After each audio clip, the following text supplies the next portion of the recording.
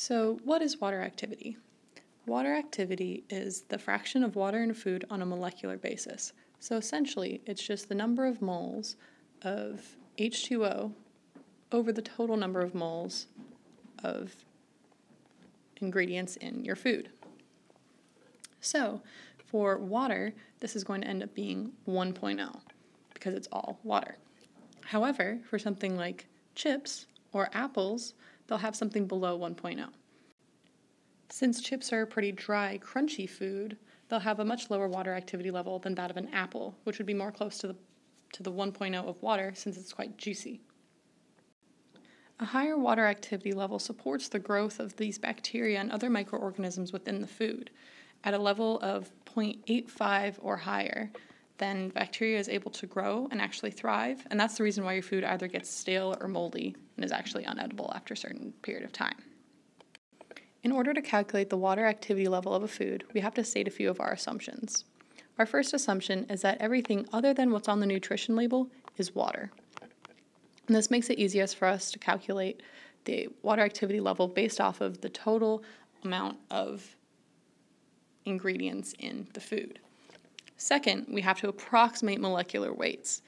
Since not all sugars are the same, we have to use a general assumption for what these sugars are and use an average estimate of the molecular weight of sugar. The third thing is that we neglect things that have a very low amount in the food. For example, if we have 5 milligrams of sodium, that's going to be divided by 1,000, and then it's going to be over the molecular weight of about 22.99, which is going to give us a really small number that really won't affect our final answer, so we can neglect this. Let's do an example calculation with 39 grams of gummy bears.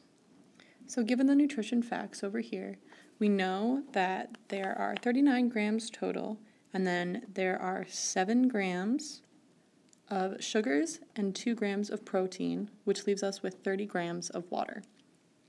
Now we can find the amount of moles of water by dividing that 30 grams by the molecular weight of water in order to get 1.66 moles of water. Now we can compare this to how many moles of sugar there are. You get 0.03 moles of sugar, which is obviously much less than the water, which makes sense. Now we have 2 grams of protein,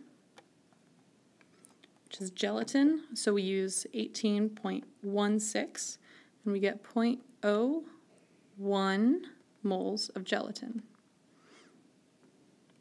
Now we can use the total amount of these moles and compare it to the number of moles of H2O. So our final AW is going to be equal to the number of moles of H2O over the total number of moles in the food itself. So that'll be the number of moles of sugar plus the number of moles of gelatin plus the number of moles of water to give us a water activity level of 0.976. Now this is a pretty high number. It's pretty close to 1.0, which actually makes sense for gummy bears since they're generally quite chewy and almost gelatin-like, like Jell-O, so they should have a number that's pretty close to water.